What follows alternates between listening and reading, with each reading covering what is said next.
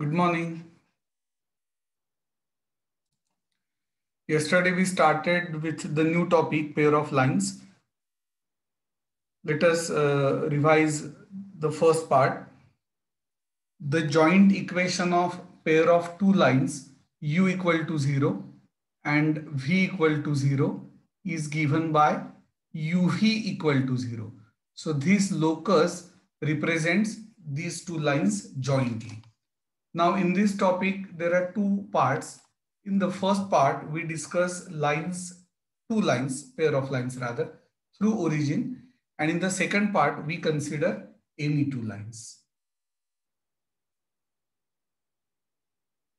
Now, the joint equation of pair of lines through origin is a second degree homogeneous equation of which type ax square plus twice hxy plus by square equal to 0. What do you mean by homogeneous? Note that sum of the indices of x and y in each term is 2. So this is homogeneous. And what is the degree of homogeneity? 2. Now this equation will not represent pair of lines in all the cases. For example, if I consider x square plus y square equal to 0, is it second degree homogeneous? Yes, it is. Does this equation represent pair of lines? No, it doesn't. So what is the condition for this equation to represent pair of lines? The condition is h square minus ab should be greater than or equal to 0. Okay. Now, the most important part is from this equation, we write bm square plus twice hm plus a equal to 0. See, you should be able to write this directly and can be done easily actually. Note that y square is to be replaced by m square. xy is to be replaced by m and just consider coefficient of x square. Now, I have already explained the reason. Divide throughout by x square. So that gives me what? B into y by x square. As we are considering lines through origin, they are of the type y equal to mx. So if you rearrange the terms, what is y upon x? M. And that is why it is bm square. We have divided by x square. So 2h y by x, but y by x is m. That is why 2hm. As we have divided by x square, it is just a. This equation is very, very important. This is called as an auxiliary equation. The roots m1, m2 of this quadratic equation are the slopes of two lines given by this equation, joint equation. Okay. Now use theory of quadratics. So can you tell me what is sum of the roots? See, just by observing equation, we may not get the actual roots, but we can find their sum and their product just by observation. So what is m1 plus m2? It is minus 2h upon b. You have to treat these as standard results. And what is m1, m2? It is a upon b. So these two results are very important. Okay. I think we have already started solving sums from exercise 4.1, right? First question is over. Now we'll be solving second question. Second, find the separate equations of the lines represented by the following equations. First one, 3y square plus 7xy equal to 0. This is simple. When take y common to get in bracket 3y plus 7x equal to 0. So either y equal to 0 or 7x plus 3y equal to 0. So these are the separate equations. Second, what is the given equation? 5x square minus 9y square equal to 0. Now 5x square is square of what? Root 5 into x. Please do not include x in the radical sign. It is root 5 into x square minus square of 3y equal to 0. What are the factors of a square minus b square? A minus b, a plus b, right? So the separate equations are root 5x minus 3y equal to 0 and root 5x plus 3y equal to 0. Fifth one, the given equation is 3x square minus 2 root 3xy minus 3y square equal to 0. See, you have to split middle terms into two parts so that their sum is middle term and the product, consider product of coefficients, minus 3 root 3 into root 3 is minus 9. Yes, 3 into minus 3 is minus 9. Now from the first two terms, you can take 3x common to get in bracket x minus root 3y. From remaining two terms, take root 3y common to get in bracket x. See, basically this 3 is root 3 into root 3. So when root 3y is taken common, you get root 3y minus root 3y in the bracket. So what are the separate equations there?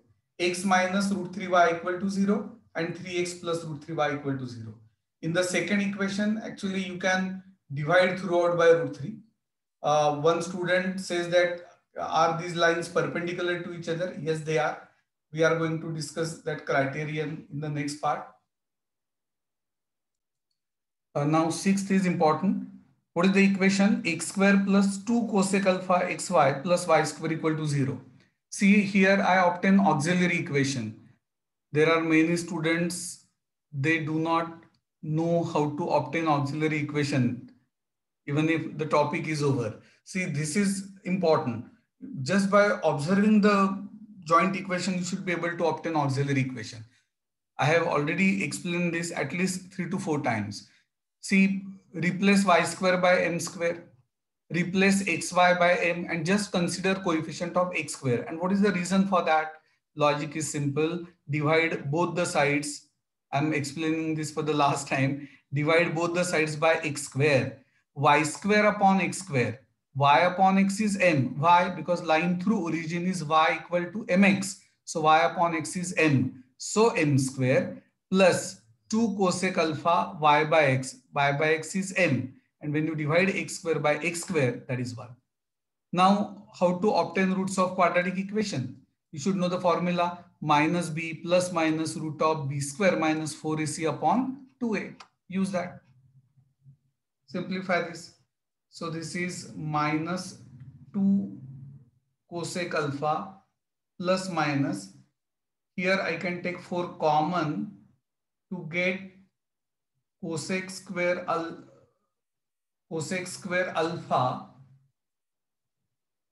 minus 1. Now it is cosec square alpha minus 1 cot square alpha. So this is simply 4 cot square alpha. Okay. Denominator as it is. So in the next step, it is minus 2 cosec alpha plus minus 2 cot alpha divided by 2. I hope you are getting this. And therefore it is minus cosec alpha. See, here two roots are combined, plus minus cot alpha.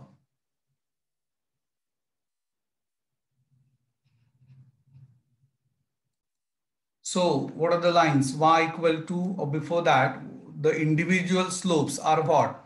Minus cosec alpha plus cot alpha, say m1, and minus cosec alpha minus cot alpha is m2. Both lines pass through origin. So their equations are y equal to m1x and y equal to m2x. Now you can write this answer as the final answer, or see what I have done. Bring this term to LHS. That is why instead of cot minus cosec, I have written cosec minus cot alpha into x plus y equal to 0. Take this term to LHS. So it is cosec alpha plus cot alpha into x plus y equal to 0.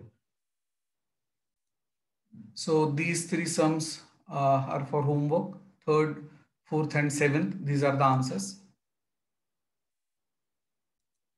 Third question. We'll be doing first and third sums, second and fourth for homework. Find the combined equation of pair of lines passing through the origin and perpendicular to the lines represented by the following equations. First one, 5x square minus 8xy plus 3y square equal to 0. Here you will notice that separate equations of the lines can be obtained easily. If we cannot find separate equations easily, then there is another method. I'll explain that also. But here, what are the separate equations? Factorize. Separate equations are x minus y equal to 0 and 5x minus 3y equal to 0. Can you tell me slopes of these lines? They are 1 and 5 by 3. Now, slopes of required lines which are perpendicular to the given lines will be what? Minus 1 upon 1. Why to say minus 1 upon 1? Because product of slopes of two perpendicular lines is minus 1. So if m1, m2 is minus 1, what is m2? Minus 1 upon m1. That is why minus 1 upon 1. Similarly, minus 1 upon 5 by 3. So slopes of required lines are minus 1 and minus 3 by 5.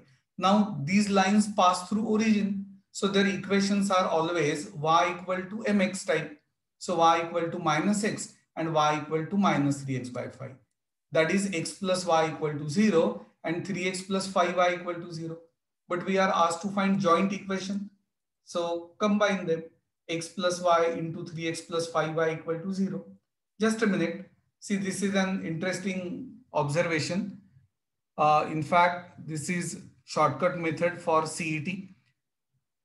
This is obtained equation, new equation. And what is the given equation? 5x square minus 8xy plus 3y square. So what is the observation here? See, coefficient of x square and y square are interchange. In the given equation, coefficient of x square was 5 and that of y square 3. Now here, coefficient of x square is 3 and that of y square is 5. And one more important thing, coefficient of xy changes in sign only. In the given, it was minus 8, now it is plus 8. Right? Now this is the observation which we are going to write as note.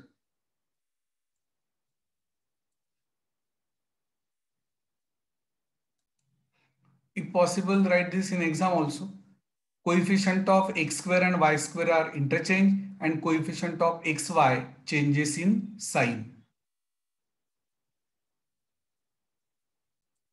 Now in the third sum, you can use the method used in the first sum, that is obtain separate equations and so on.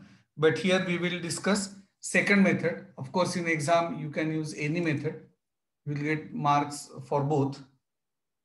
Write down. The given equation is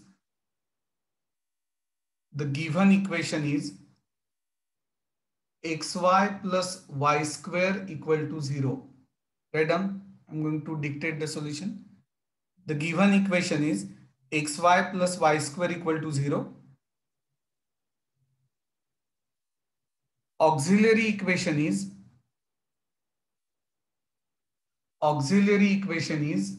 yes, tell me what will be the auxiliary equation? M square plus m equal to 0. M square plus m equal to 0. So don't find actual roots because we are using second method. M square plus m equal to 0.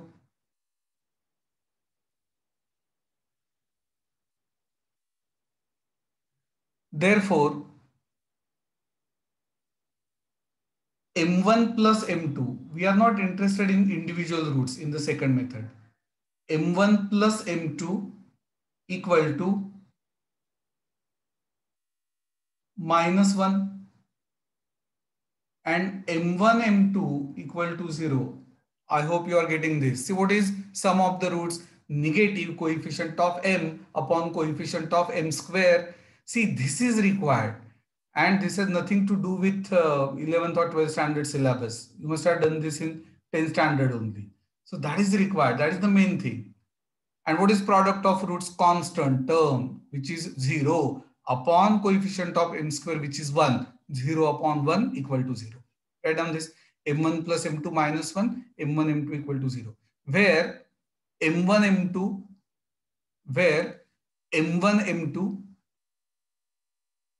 are the slopes of given lines. Right now, where m1 comma m2 are the slopes of given lines.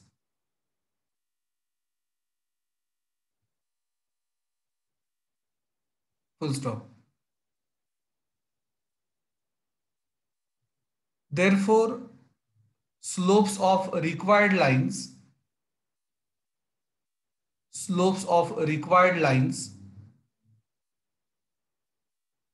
perpendicular to given lines. Therefore, slopes of required lines perpendicular to given lines will be minus 1 upon m1 and minus 1 upon m2, minus 1 upon m1 and minus 1 upon m2. As required lines pass through origin, as required lines pass through origin,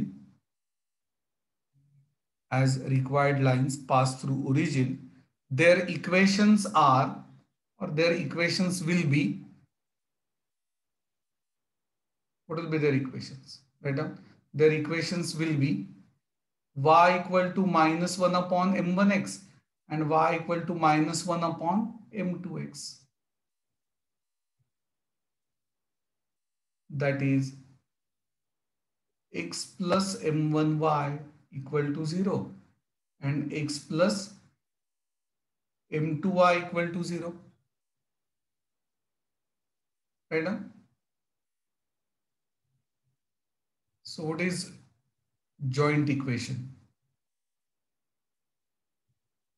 X plus m1y into x plus m2y equal to 0.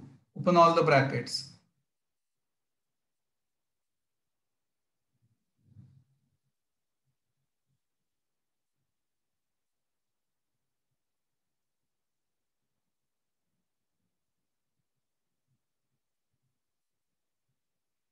So it will be x square plus m1 plus m2 xy plus m1 m2 y square equal to 0. I hope you are getting this method. See here, we haven't obtained individual values of m1 and m2, but we have obtained sum and product.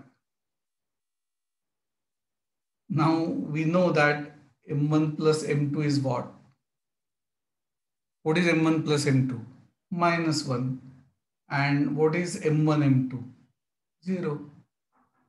So what is the equation? Required equation is x square minus xy plus 0 y square equal to 0. That is x square minus xy equal to 0. See whether coefficient of x square and y square are interchange or not. Yes, they are. See whether coefficient of xy changes in sign. Yes, it does. So this is the required answer. Now you will ask me which method is to be used. The logic is simple. If factors, that is separate equations, can be obtained easily, as in this case and in the previous case also, I will suggest that go for first method. But in some cases, factors cannot find easily. Factors cannot be obtained easily. So in that case, you should go for second method. Fourth question, find k if, first part, the sum of the slopes of the lines represented by x square plus kxy minus 3y square equal to 0 is twice their product. See, what is the given equation? X square plus kxy minus 3y square equal to 0. What will be the auxiliary equation? Replace y square by m square, so minus 3m square. Replace xy by m, so plus km. Just consider coefficient of x square, which is 1, equal to 0 here. So what is m1 plus m2? Sum of the roots is negative coefficient of m upon coefficient of m square. Product m1 m2 is constant upon coefficient of m square, where m1 m2 are what? They are the slopes of the given lines. Actually, second for homework, I have given the hint. See, slopes differ by 4. Means what? Mod of m1 minus m2 is 4. Why mod? Because we do not know which is greater. So mod of m1 minus m2 is 4. See, we always get m1 plus m2 and m1 m2. So can we express unknown in terms of knowns? Yes, we can. Though we require m1 minus m2, we find it square. What is m1 minus m2 square? It is m1 plus m2 square minus 4 m1 m2. This is known, this is known. So we can obtain this, right? Actually, third sum is similar.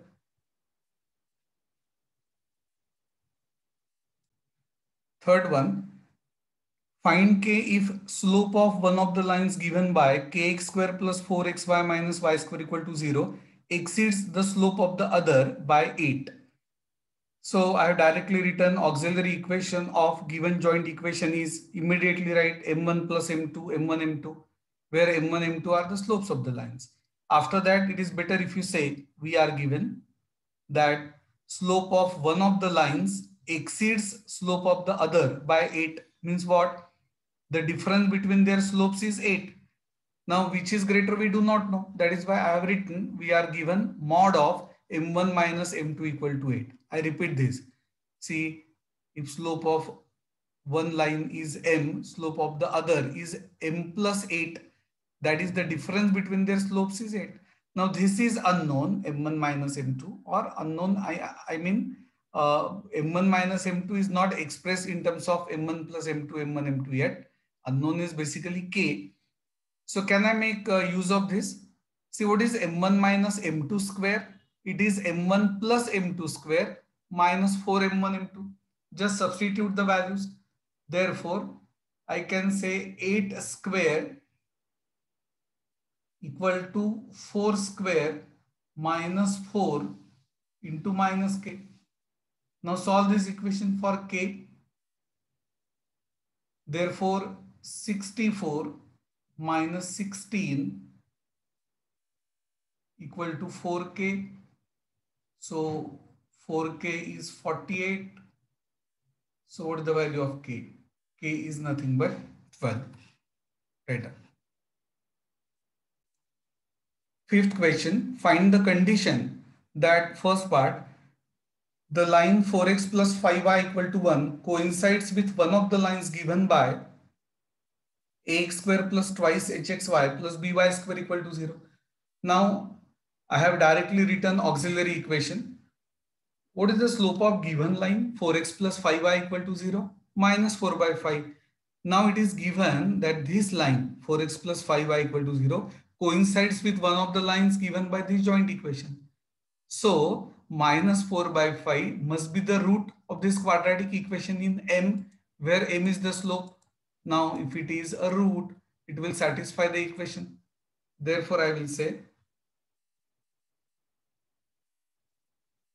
b m square, that is minus 4 by 5 square plus twice h into minus 4 by 5 plus a equal to 0. Now simplify this. So 16b upon 25 minus 8h upon 5 plus a equal to 0. So what is the condition? 25a, we multiply throughout by 25 plus 16b minus 40h equal to 0, or I can say equal to 40h. Now many students do not understand the meaning of find the condition. See, what is the required thing? The required thing is 4x plus 5y equal to 0 should be one of the lines. So there must be restriction, constraints on the values of a, h and b.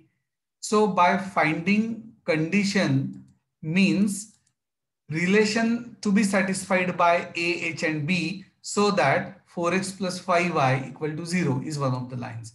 So you can say put a equal to 1, b equal to say 1 again. So in that case, h has to be 41 by 40. Then only 4x plus 5y equal to 0 will be one of the lines. I hope you are getting this. So finding the condition means to find relation between a, h and b. So if that relation is satisfied, 4x plus 5y equal to 0 will be one of the lines. Second, find the condition that line 3x plus y equal to 0 may be perpendicular to one of the lines given by ax square plus twice hxy plus by square equal to 0. Again, same logic. What is the auxiliary equation? Bm square plus 2hm plus a equal to 0. Slope of line 3x plus y equal to 0 is negative coefficient of x upon coefficient of y. So minus 3. Or you may say 3x plus y equal to 0. So y equal to minus 3x. Compare with y equal to mx. M is slope. So minus 3. Now slope of line perpendicular to this line will be what? Negative reciprocal. That is 1 by 3. Now this is root of auxiliary equation. Why? Because it is given that required line or this equation represents two lines. One of the lines is perpendicular to this line. So slope of that line has to be 1 by 3. So put m equal to 1 by 3 in equation 1. Rearrange the terms. So what is the required condition? 9a plus b plus 6h equal to 0.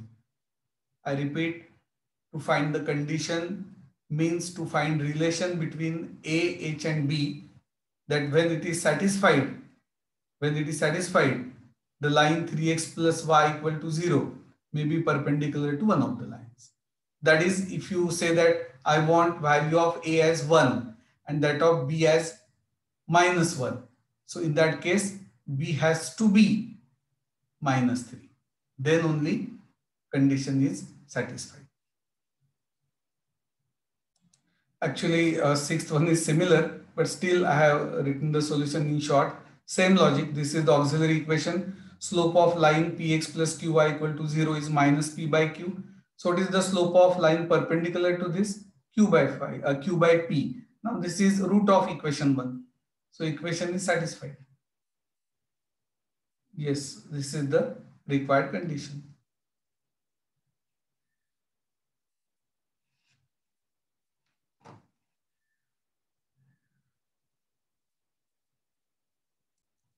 Now seventh is important. Find the combined equation of pair of lines through the origin and making an equilateral triangle with the line y equal to 3. See, I will not write this, but you have to write this in exam. You have to begin with, see, let OA and OB be the lines through the origin, making an angle of 60 degrees with the line y equal to 3. See, you should know that y equal to 3 is a line which is parallel to x-axis and above x-axis. Okay. Now, see, this is 60. Now, this is angle bisector also. Basically, to get the equation of two lines through origin, we must know their slopes. And for slopes, we should know their inclinations. Now, what will be the inclination of line L1? 60 degree. And what will be the inclination of line L2, that is line OB? This is 90, this is 30. So 120 degrees. So slope of the first line OA, see, I'm going to write this, just listen to me. Slope of the first line OA is tan 60 degrees, which is root 3. And what will be the slope of line OB? Tan 120 degrees. You should be able to obtain this immediately. 120 is 180 minus 60, trigo ratio of allied angle. So minus tan 60, that is minus root 3, and so on. So just draw this.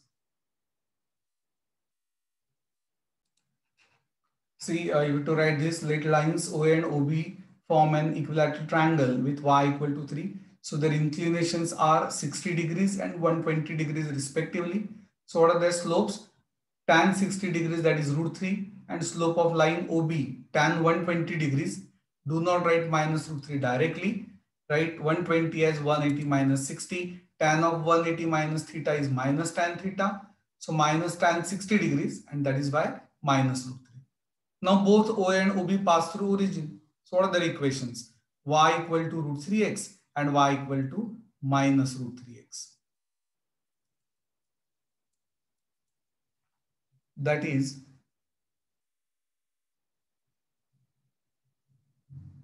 root 3x minus y equal to 0 and root 3x plus y equal to 0.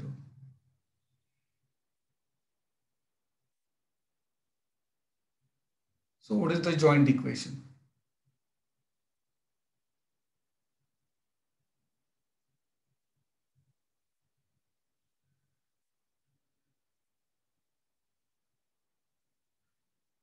Root 3x minus y into root 3x plus y equal to 0.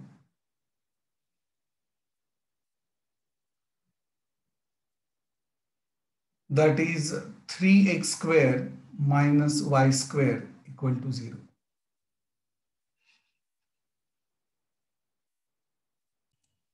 So that's it for today.